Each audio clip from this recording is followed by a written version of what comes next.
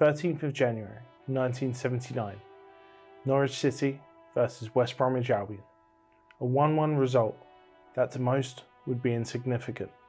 It marks a young Justin Fashanu's professional league debut for Norwich. The new boy involved again. Little did people watching know that this promising young athlete would make history on and off the pitch. Fashanu would become the first gay footballer to play in the English Premier League and the only one to be open with his sexuality during his playing career. He quickly settled into the struggling Canaries side as a regular first-team player and won the 1980-81 BBC Goal of the Season with a sublime volley from outside the box against Liverpool. Despite scoring 19 goals that season, joint third top scorer in the league, Norwich were relegated to the second division. Yet it was obvious Fashanu belonged at this level, and many teams vied for his services. A fee of £1.13 million from Nottingham Forest was the cost of his signature. With this being the first million-plus fee for a black footballer, it was clear to all he was a special talent. The following season should have been one of growth and progression for Justin. Yet once Forest manager Brian Clough became aware of his sexuality, he was quickly and unceremoniously dumped from the first team. This shift in Justin's fortune would unfortunately be the pattern for the rest of his career. An incredible 19 transfers over the next 15 years show not only how he struggled to find a home for his football, but also how he possessed such talent that clubs would still sign him, hoping they could be the place he would be accepted by. To teammates and managers, it was no secret Justin was homosexual. It was somewhat of an open secret to the public too, with his frequent outings to gay bars and clubs being rumoured in the tabloids. It was on the 22nd of October 1990, however, that Justin would openly come out to the wider world through the front page story in The Sun. £1 million soccer star, I am gay. The story was less interested in the struggles of a gay black man in the world of football, and would instead focus on the supposed affair he was a part of with an unnamed Member of Parliament. Justin later admitted that he wasn't fully prepared for the backlash that followed, and his career in football suffered heavy damage. Fashanu finished his playing career after the 97-98 season with Miramar Rangers in New Zealand, before transitioning to a coaching role at Maryland Mania, a brand new team due to begin playing in the American Second Division, the A-League, in 1999. However, this chance at a second career in football would not last. In March 1998, a 17-year-old boy would report to local Maryland police that the British footballer performed non-consensual sexual acts on him as he awoke after a night of drinking. Not only was Fashanu facing the charges of assault on the minor, he would do so in the state of Maryland, where homosexual acts themselves were illegal at the time, even amongst consenting adults. With such circumstances, Fashanu believed he wouldn't face fair legal proceedings and fled to London before police could obtain a warrant for his arrest. Under the threat of extradition to the US, and believing his status as a gay black man would prevent him from having a fair trial, pressure was mounting. On Sunday, May 3rd, 1998, Fashanu's body was found in a Shoreditch lockup by a passing member of the public. He had hung himself. In his suicide note, he denied that the acts were non-consensual and that the 17-year-old had attempted to blackmail him before going to the police. Speaking in regards to the content of his suicide note, the coroner supposed, clearly, he did not wish to cause more pain or more distress to his family or loved ones.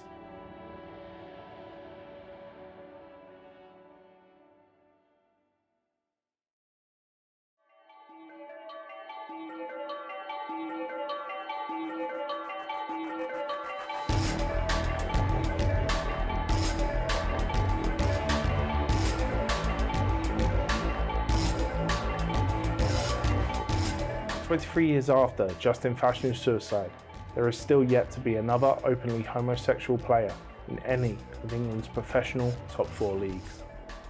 In his chapter, 100 Missing Men, Participation, Selection and Silence of Gay Athletes, featured in the Routledge Handbook of Sport, Gender and Sexuality.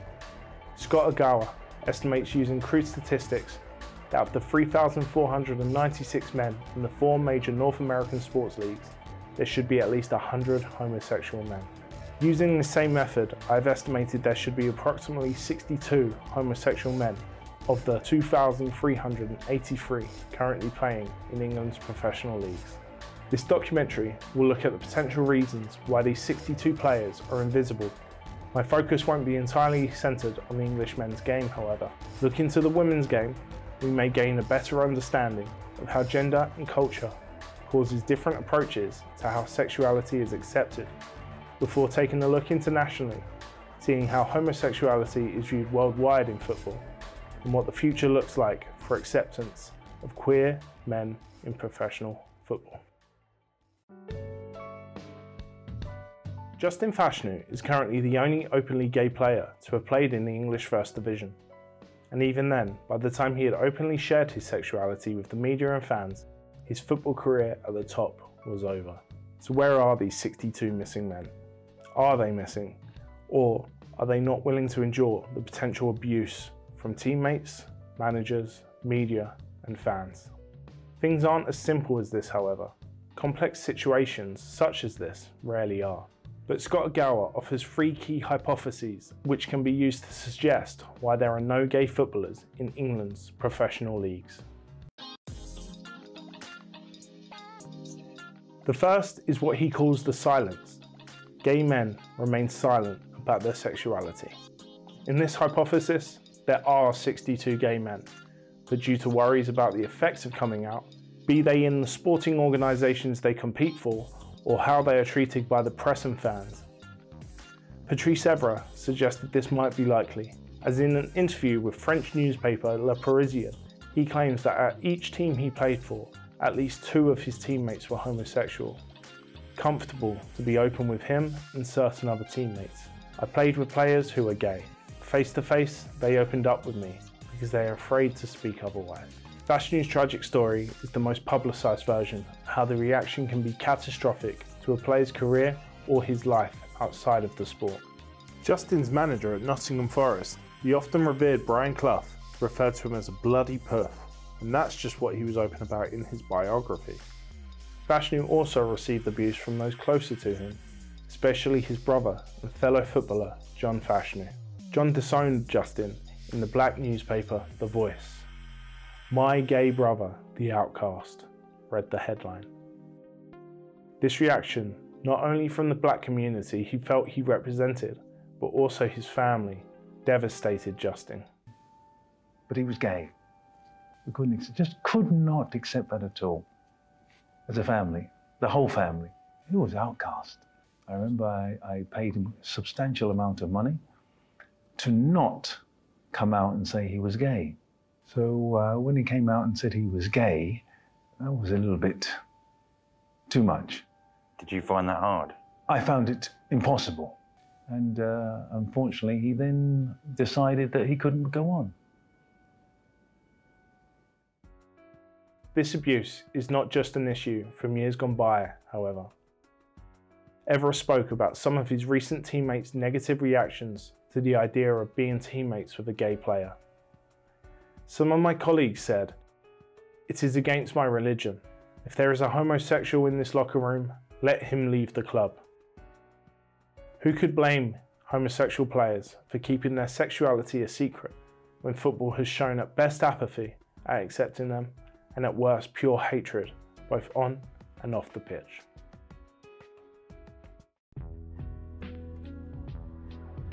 The second potential cause, suggested by Ogawa's thesis of missing men, is the idea of non-participation. This scenario suggests that the lack of outwardly gay men is due to them being pushed away from taking part in sports during their upbringing, suggesting the masculine cultures surrounding sports in teenage years made them ultimately too uncomfortable to progress their athletic careers. Eric Anderson and John Zipp both found data suggesting this is the cause, yet Ogawa points out the flaws in their data. Looking at the average dropout rates for boys playing sports is problematic because it assumes the decision to drop out is the same for boys of average ability as it is for boys of exceptional ability. Ogawa is suggesting that once a young man with the ability to be successful thinks he might have a chance to make it to the top levels of the sport, the pull of potential monetary earnings would give him a strong reason to stay in the sport.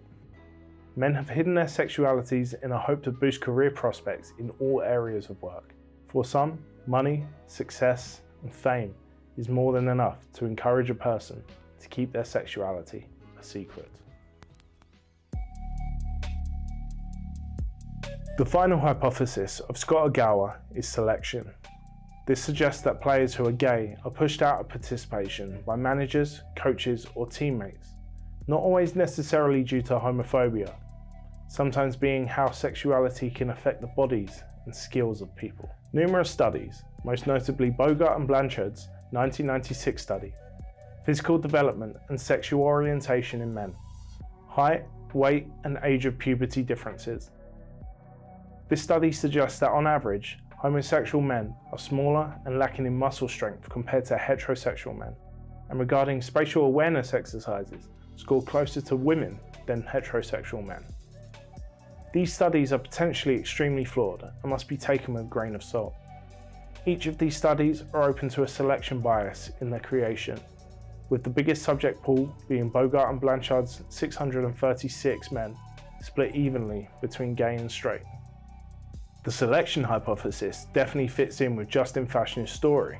It was at Nottingham Forest under the aforementioned homophobe Brian Clough, where he was dropped from the first team and was transferred out at the soonest opportunity. Fashanu came into the club as a known top-class player with room to grow further. Although we can't know for certain the reasons for his fall from the first team, the lack of reasons given from Clough, together with the manager's evident homophobia, suggests that Fashanu's sexuality was at least partially a cause. Although Ogawa's hypotheses offer several reasons for the lack of visible homosexuality in the beautiful game, what if we think about the sport in general? Is the issue with football itself? When we look at the women's game, it becomes clear this isn't a footballing issue. Right at the top, players of LGBTQ lifestyles are visible. Marta, a veteran Brazilian player, widely considered to be the best player of her generation, if not ever, is married to her teammate, Tony Presley. Megan Rapinoe, two-time World Cup winner and 2019's Player of the Year, has been publicly out since the early years of her career. And it's no different here in the UK either. There's quite a few openly gay football players, but I think we get quite a lot of openly gay female fans as well. It's just seen as like, it's very inclusive. Aston Villa's Alicia Lehmann, who previously dated her national teammate Ramona Bachmann, noted, "In women's football, it's perfectly normal for people to come out. It doesn't change anything. These women aren't unusual anomalies." In the 2019 Women's World Cup, 38 of the 552 players were openly queer, including an engaged couple who play for the US, and 3 of these queer women who play for the English national team. The representation doesn't just stop with homosexual players either.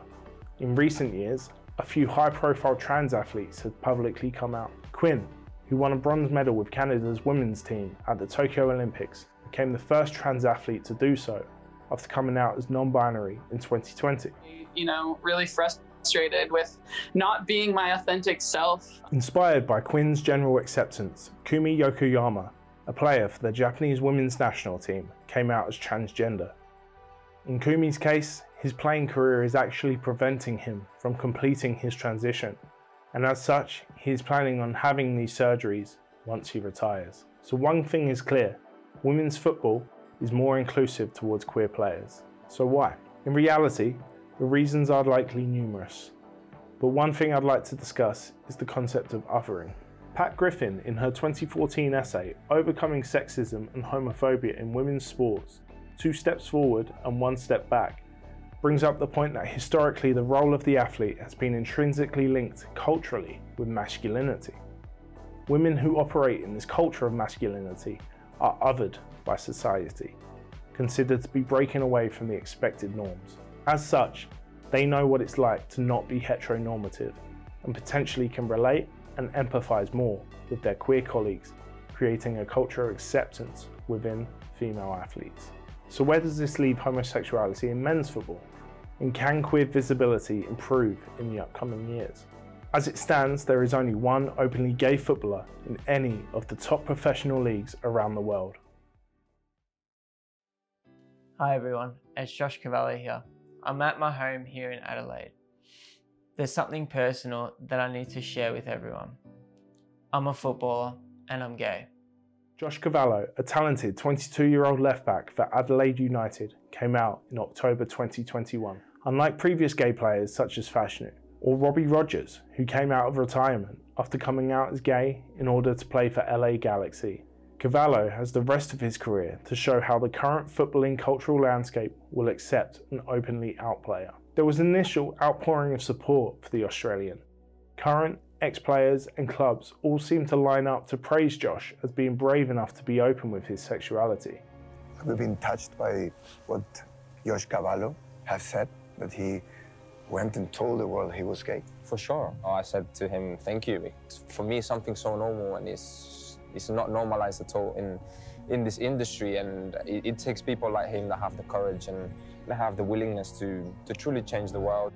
Edleen John, the FA's Director of Equality, Diversity and Inclusion, spoke about how important it was for Cavallo to speak up. She said, "We have to be honest and say there has been a historical context where it's been challenging for men in the professional game to come out," adding, "We're mindful that one of the key barriers that stops people from coming out is the fear of online abuse." Simone Pound from the Professional Footballers Association spoke to why a gay footballer shouldn't feel alone in the world of sports. "I don't want to put too much pressure on anyone that they are going to come out and be the most influential role model. That narrative is also keeping people in the closet. We've got role models already. Starting with Justin Fashanu, all the players who have come out since, and all the openly gay athletes around the world. The person who comes out and is playing in the Premier League will be joining a group of people. They will not be out there on their own." Yet even earlier this year, Cavallo has faced homophobic abuse from opposition fans while on the pitch, stating afterwards, "This shouldn't be acceptable, and we need to do more to hold these people accountable. Hate will never win. I will never apologise for living my truth, and most recently, who I am outside of football." Will other top-level players potentially follow in his footsteps, or will the abuse Cavallo has faced keep those men silent or out of the game altogether? While I'm hopeful, only time will tell.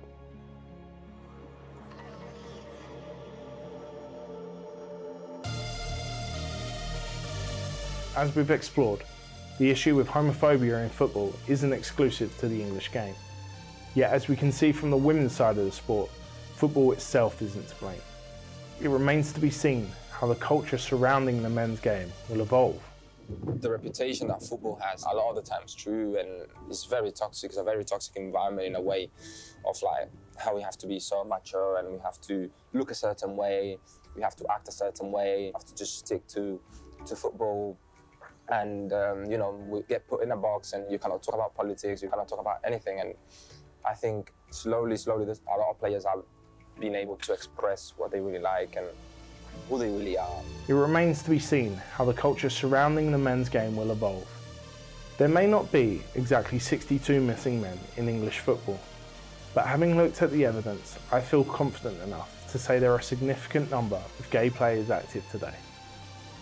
Will football become more welcoming of queer men, or will men continue to feel they have to hide their sexuality in an effort to find success, or at the very least, not end up like Justin Fashanu?